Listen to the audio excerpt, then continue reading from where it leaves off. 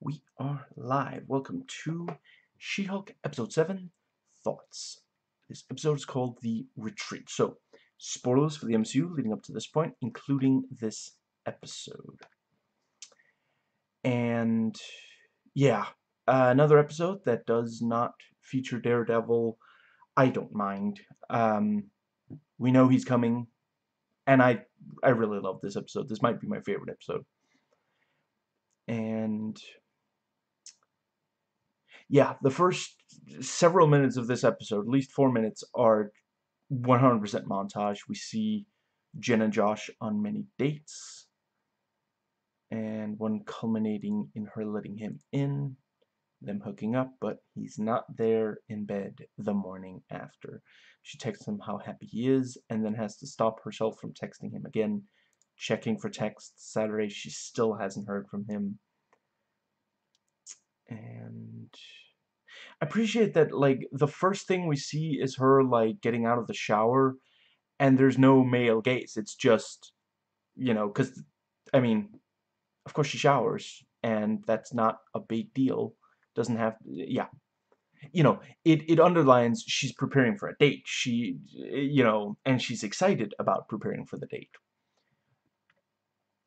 But it's from her perspective. And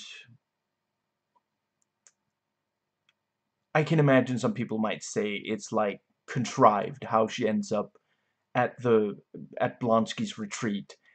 I mean, I really loved her time there, so I'm okay with it.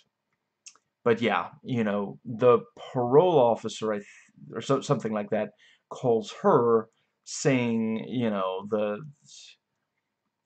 um the the the thing that's supposed to keep his powers, you know, it's not responding. And you can't call out there, you can't, there's almost no cell reception on the entire compound, and they don't have Wi-Fi, so it's just, yeah, he has to go and physically check. He can't just, like, ask. Yeah, and he does also end up having to, like, fiddle with it to get it to work properly again. And yeah, Jen is asked to go with, just in case the Abomination won't cooperate, so there's a Hulk there. I gotta say, based on this episode, I kind of don't want Blonsky to turn into the Abomination. Like, yeah, I want there to be a Hulk in the Thunderbolts. That's not... No one's surprised that that's something that, that would be great. But I kind of hope it's gonna be a different Hulk, because I want Blonsky to get that. Like, he's so much happier. He's so, like, at peace with, and he has legitimately helped these, and apparently they are all for, like, Manbull, Elakila, Elakilar. My Spanish teacher would absolutely be furious with me for getting that wrong.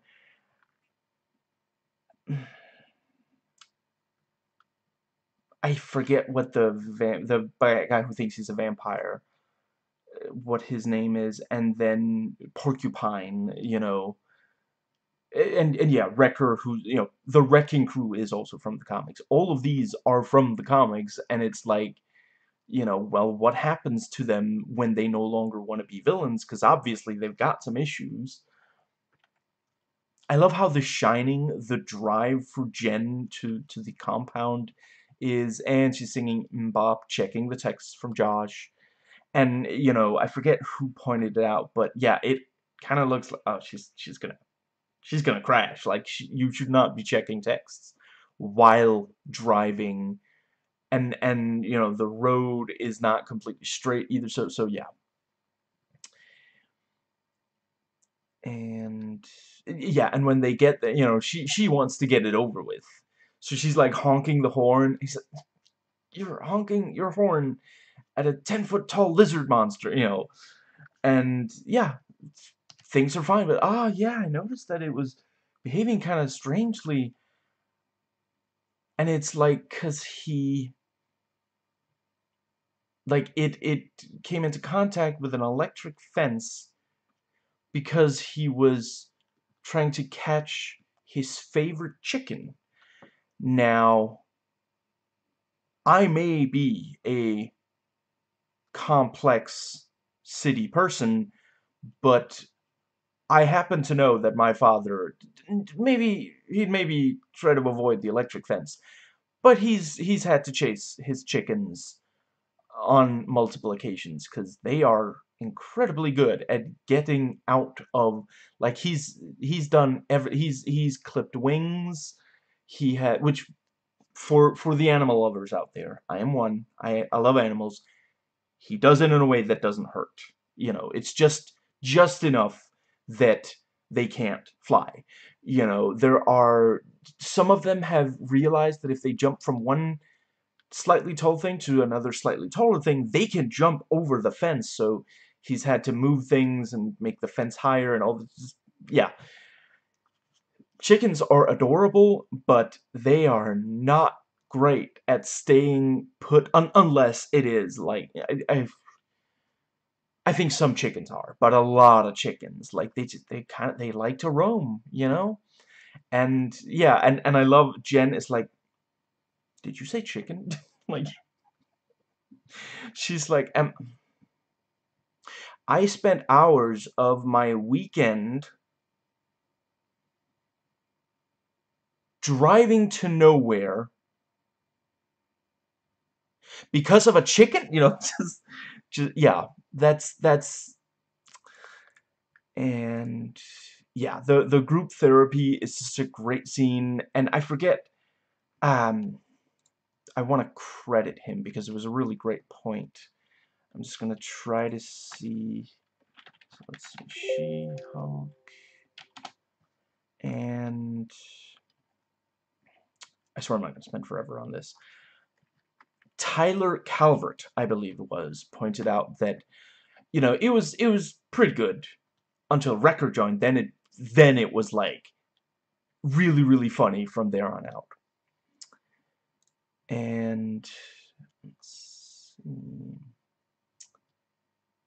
I honestly thought that they were all going to turn on her and try to get her blood when they convinced her to transform back into Jen. And some of my fellow YouTubers really saw it that way as well.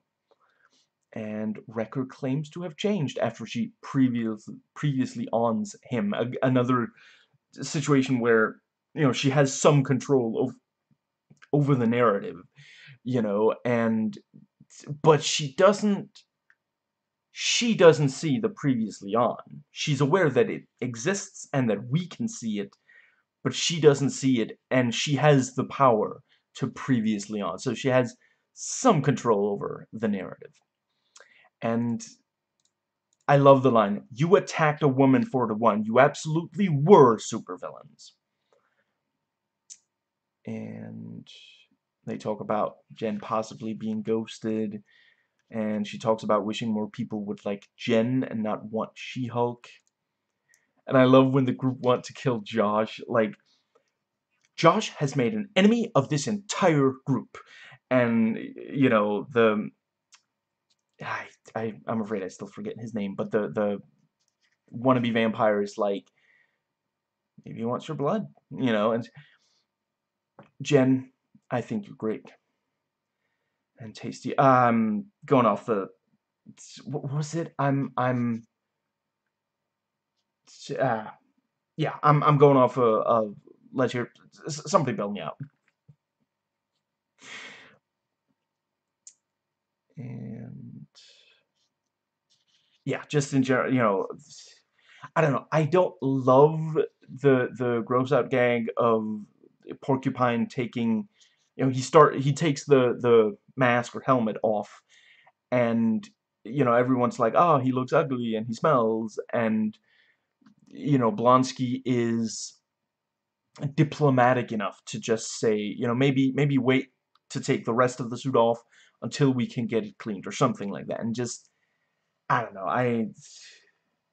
yeah, not really a fan of that, but that was pretty much it. And Jen ends up saying, I can't believe I'm gonna say this, but I'm hurting for a yurtin, and yeah, you know, and they're all standing like anticipating outside, and you know the door, you know, she opens the door and walks out, and she looks just completely, you know, what's the word? Like she's done. She needs to like rest,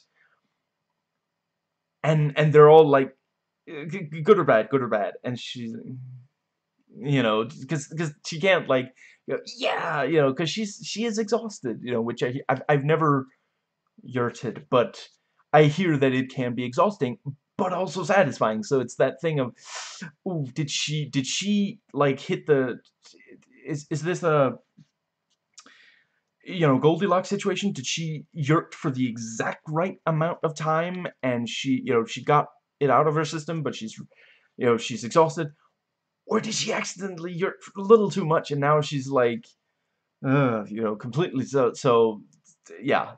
And the moment she thumbs up, they're so happy for her. And we go back 3 days. I gotta say, like, some part of me, like the part of me that still has some hope, was like, maybe right after they were together, he was kidnapped, and he's been like trapped for those 3 days. No, not not the case. You know, Josh is revealed to be evil. He got her blood, and just, you know, some people say, oh, you know, you can see she has like what appears to be moles. And that was where he, you know, extracted blood. Yeah, I that makes sense to me. I believe it is. I believe it is possible to take someone's blood when they're like really fast asleep, and you know, if you're very careful about it. So yeah, in real life it's not in order to take the woman's blood, but many men will pretend to be a good person until the woman lets them close. You know, he even takes a picture of her in bed without her consent, like she's a prize that he wants everyone to know he won. You know, like he's gonna show this picture to his friends like he's like showing a Super Bowl ring or holding up a trophy that they won, you know. And some have also pointed out they're gonna try to use that to destroy her reputation. Yeah, great episode. Possibly my favorite so far. Now, I want to say I don't get the sense that the people who made the show think that therapy in general is bad. You know, it's not that kind of joking, as far as I can tell. They're just making some jokes about something that they're very familiar with to ease tension. You know, there are a lot of jokes in pop culture about how therapy is awful and such. I really don't think, because it worked. You know, all of these people are better off, including Jen. Like, you know, I don't know if Abomination himself went through therapy since he is the therapist here, but he's clearly a lot better off, and he's really good at calming situations down, you know. And you know, I mean, I don't think he loses his temper even once in this episode, and you know, yeah, if he did, they might be afraid that he'd turn into Abomination. But even so, like, he is tremendous. Like, if you haven't watched The Incredible Hulk anytime recently, you know, try to rewatch that. He is not. He has zero chill in that movie. He is a very intense person, and yeah, he's a completely different person, and that is, you know, jail can really change you, and sometimes it is for the better. And yeah, like, all of the people there, every single one, is better off than they were before, you know, they had this group therapy and the yurtin, you know. By the end of the episode, it still seems like this member of the Wrecking Crew is a, what's the word? Like, he seems to have reformed. You know, yeah. So, the, yeah. Seriously, when Wrecker apologized, while obviously it is nice to get an apology, that's a bare minimum for that kind of thing. She-Hulk and we, the audience, really wanted more of a fight. Like, personal growth is great, but come on, we really wanted to see her beat him, and he's sort of like, no, but I've changed. Honestly, I apologize. Here's why I did what I did. I mean, once he apologizes, puts up absolutely no fight, at that point, you have to forgive him or you're the jerk. So I really love that the show handled it the way that it did. You know, movies like Parting Shots, Big Bully, and Anger Management have the protagonist confront someone that used to be really awful to them, used to bully them, with the protagonist still resenting them, and what do you know, they're still a jerk. So he and you, the viewer, get to hate them and not feel bad for it. And I think this is much funnier, and it takes the high, like, it was so funny when she was like, you know, I can't believe you, and he's like, he's not even putting up a fight. He's not saying, please stop her. He's like, he understands. You know, he's like, you know what, I was really terrible. You're allowed to hit me, and then, you know, well, now it's not even funny anymore. Just, and let's see. Yeah, and it's also like, that actually is a positive, like so many MCU projects. It's like, oh, you know, look at this evil person. And don't get me wrong, they do really evil things. I personally think evil is a choice. It's not a permanent state. And so many of them end with the bad guy dying, sometimes a really brutal death, you know, as brutal as they can get with PG-13. You know, I mean, think about how many people have died from, like, explosions and that kind of thing, you know, in the MCU. So yeah. And yeah, here is the like, as a progressive, you know, ideally you want them to reform. You want them to become, you know, the help, you know, good members of society again. You want them to contribute to society again. You want forgiveness and healing. And, you know, studies show that restitution and rehabilitation are much more effective than, like, punitive. You know, if you just put someone in prison and they're there for a really long time and they just get worse as a person, you know, they leave prison, they might go back to prison not very long after, even for no good reason, and that does not lead to more productive members of society, which, yeah, restitution, rehabilitation do. You know, so yeah, this is the progressive way to approach that kind of thing. And I mean, the show still acknowledges, you know, he was a supervillain to her. You know, they attacked a woman 4-1. That's, yeah, monstrous. And the yeah, I really love that they, you know, they managed to make it emotionally satisfying, at least in my opinion. Extremely funny, again, my opinion, you're allowed to disagree, and actually deliver, like, it is very rare, you know, that it is that thing, like, as a progressive, I don't love saying that, but so saying the following, but a lot of the best action movies are conservative because they embrace that it's satisfying. You know, yeah, revenge, violence can be very satisfying.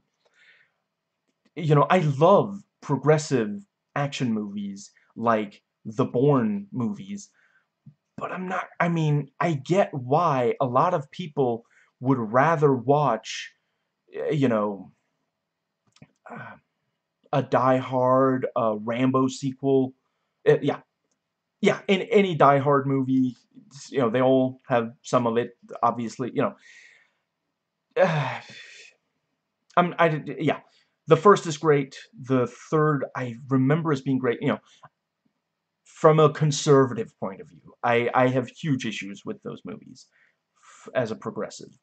Anyway, you know, and one of the Rambo sequels, I'm not sure the first, yeah, not really the first one, but any of the Rambo sequels, you know, I get why, like, if you just want, like, to sit down and watch something, where, like, you know, it's silly because it's just a movie, but somehow you end up feeling like, yeah, you know, it's a very appealing thought that people who do bad things have bad things done to them. That, you know, the lizard brain goes nuts for that kind of thing.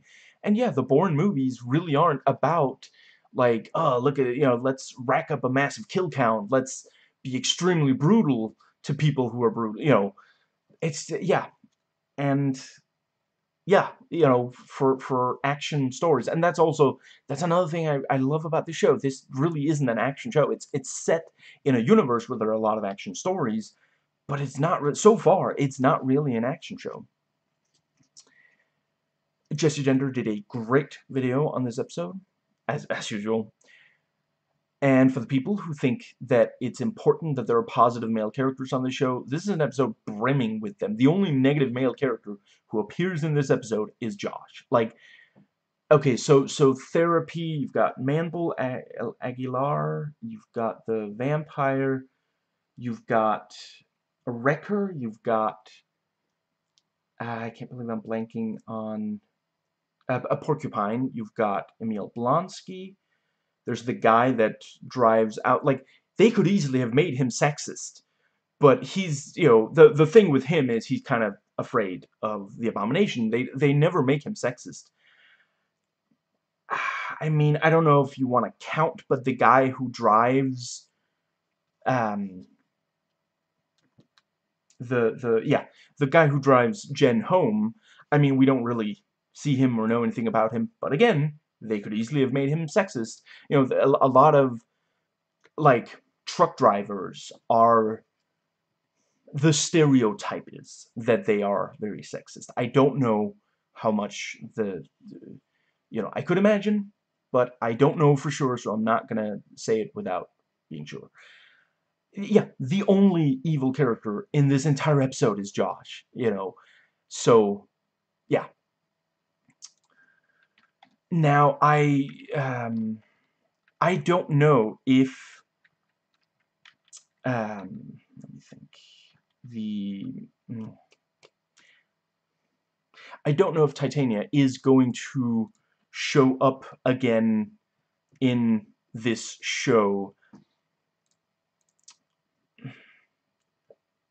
I understand people who really wanted to see, like, a massive fight, like a Hulk versus Abomination, a Hulk versus Thor either time, or a Hulk versus Hulkbuster fight. I get that, versus between She-Hulk and Titania. I'm not sure we're gonna get that. I think, like, when Titania showed back up at the wedding, like, it's basically this thing of, you know, even your personal life I can ruin, you know, beyond ruining your professional life with this, right on the tip of my tongue, with this lawsuit, I can also ruin your personal life. I can, you know, I can get myself invited to your, you know, I mean, this is a woman that she's known for years. Okay, you know, they haven't been in contact for a while, but that happens. You know, they went to, I forget if it was college or high school together, you know. Yeah, it creates some strong bonds. You know, some people, you know, the rest of their lives, they're friends with their high school or college friends, you know. There was that, Young Turks covered this video, I guess it's been a while, I don't know, maybe I'm gonna see if I can really quick find, so, Young Turks, old woman. So, yeah, TikTok Granny's hilarious rules for her funeral 5 months ago.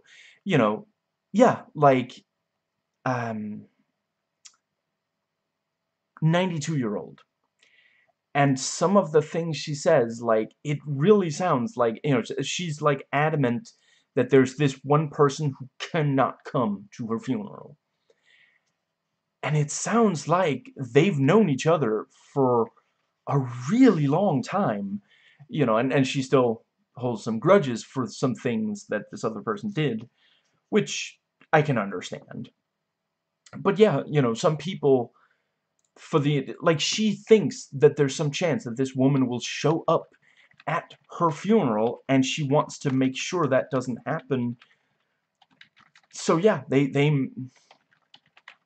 yeah, it sounds to me like they've known each other for a really long time. And yeah, so Titania is like saying, I am stronger than you. I can beat you. First she tries to do it legally, then she tries to do it, you know, WWF, WWE, what was it? Yeah, one of those. And the thing that happens is not that she's so physically devastated that she can't go on fighting, which, again, when you watch the many MCU projects made by men, starring men, and where a man is the villain, yeah, very frequently, by the end, they are, they might not be dead, but they're so, like, Abomination doesn't die, but he is clearly not gonna just get back up and keep fighting. He has lost this fight. Yeah, that's what that's the the hyper masculine idea of how you end a fight. The other person is not able to get back up. Maybe they're even dead, depending on the context. Obviously, you don't want to beat someone to death if you're just having a fight, but in the MCU, a lot of these people are, absolute monsters. So, yeah, it makes sense that the story ends with them dying.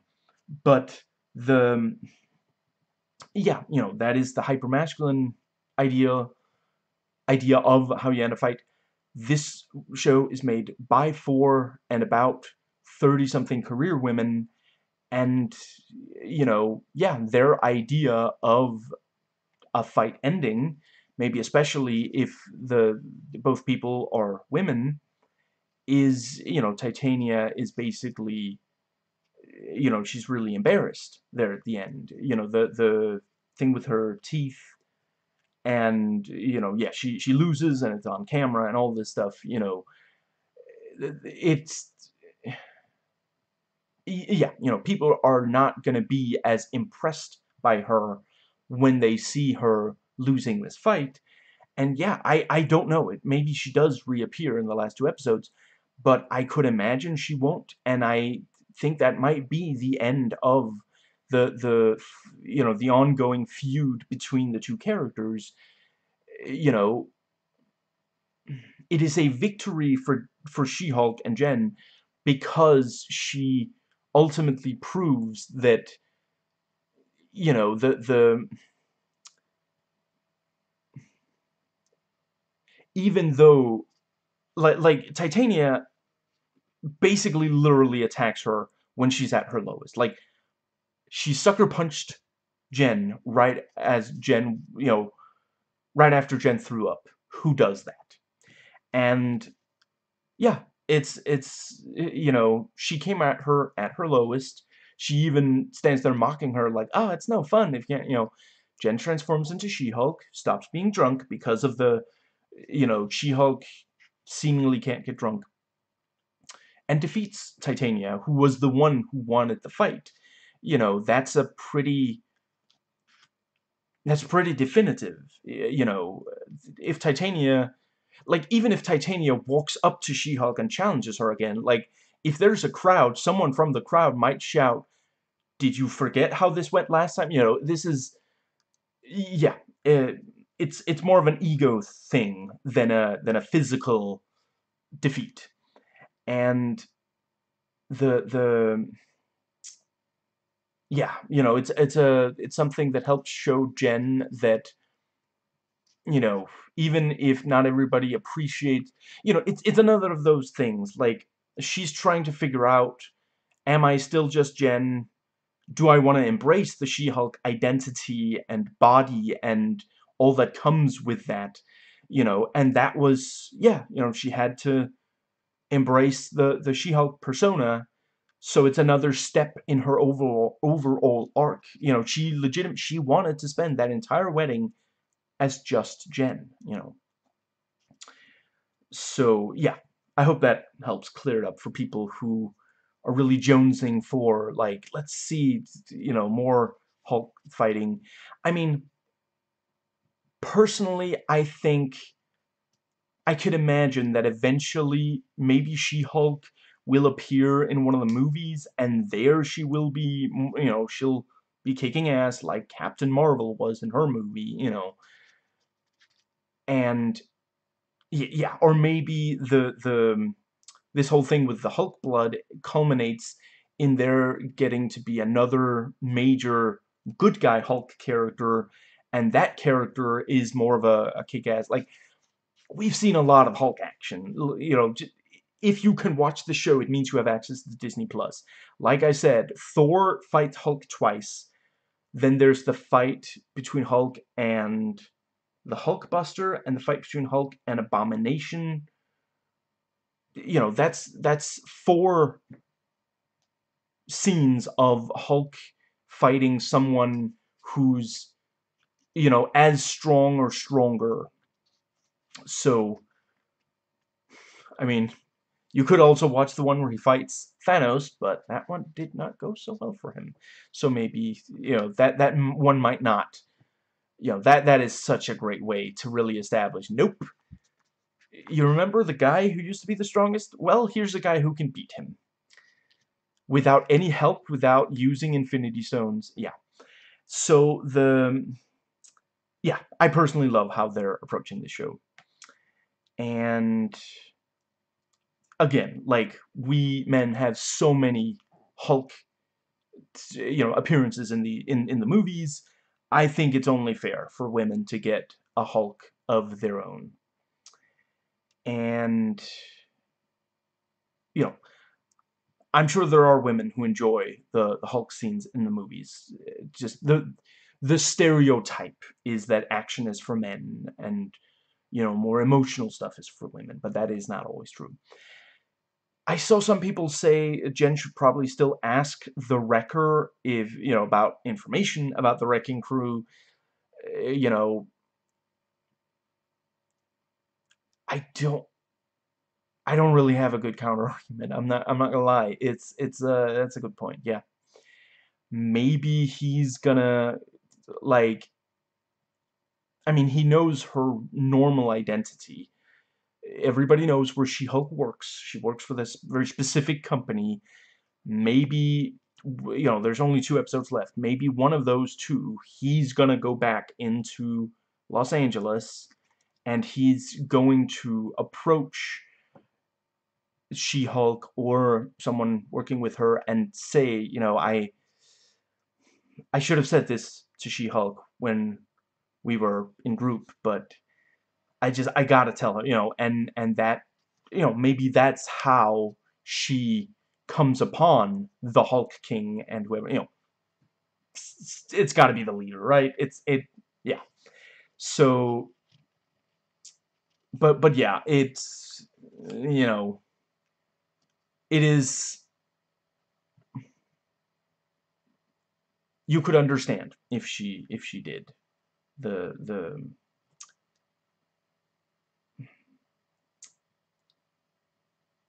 yeah, if in this episode she had tried to get some information out of him, or if he at least offered up some information. He's all about, like, I've changed, I've reformed, but he doesn't tell her how to stop. Like, okay, you are 1/4 of the Wrecking Crew, and the Wrecking Crew were clearly working for someone, so are you not gonna tell her about it? Yeah. I, I think it was maybe more written with the idea of the catharsis of this, you know, that he has changed for the better. That's also, there you go, conservatives watching this show. The show literally just said, even if you do something incredibly evil, there is a chance that you could reform, that you could become a better person, that the person you hurt could forgive you, and you could even help them with their issues. It's just, yeah.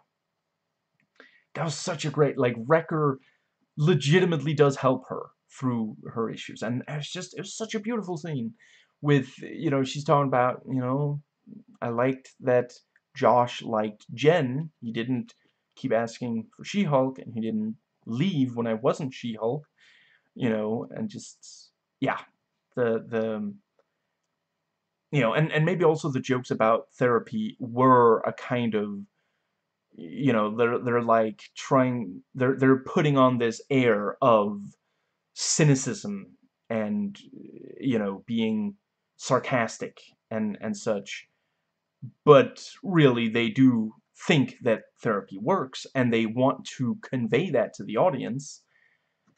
Again, like, I don't, there's, in the MCU, there's almost no therapy, and the other couple of times, there's the end of Iron Man 3, the post-credit scene, I want to say it is, and then you have in Falcon and the Winter Soldier, therapy is made out to be like, okay, to be fair, some of the time the therapy in Falcon and the Winter Soldier does help, but a lot of the time there are these jokes about it, and here, yeah, there's some jokes, but ultimately, like, yeah, this was exactly how she needed to spend her day. Get away from work for a while, talk about her issues, and, the yurt, and yeah, so yeah, I think that is everything I had to say about this episode. So yeah, really excited for the last two.